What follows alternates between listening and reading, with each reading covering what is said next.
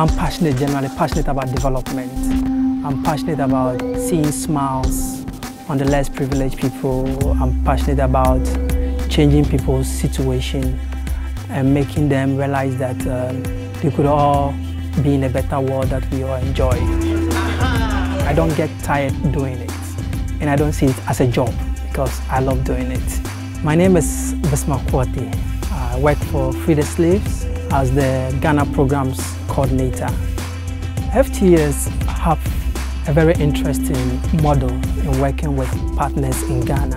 FTS believe in building capacity of grassroots partners to lead the development processes within their own area. For example, the Child Rights Project. FTS is working with MIHOSO, that's Mission of Hope. The partnership with Free the Slaves is very important because, one, it builds the capacity of the grassroots organization, that is MIHOSO International, from advocacy to community development work. Then we are the direct implementers on the grounds. In Ghana, we are looking out for a future where children are free from all kind of exploitation, child labor, trafficking. We want to see that children are free to go to school, we have access to health care, and then they are free.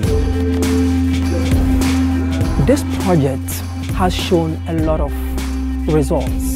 The idea is that we want to see MIHOSO grow as a grassroots organization that could stand on its own without FTS in a few years to come. It's the same process we have for PDA, which is Participatory Development Associates. I always go by the slogan, everyone matters. PDA wants to involve people in a participatory way, building their capacities for their own development.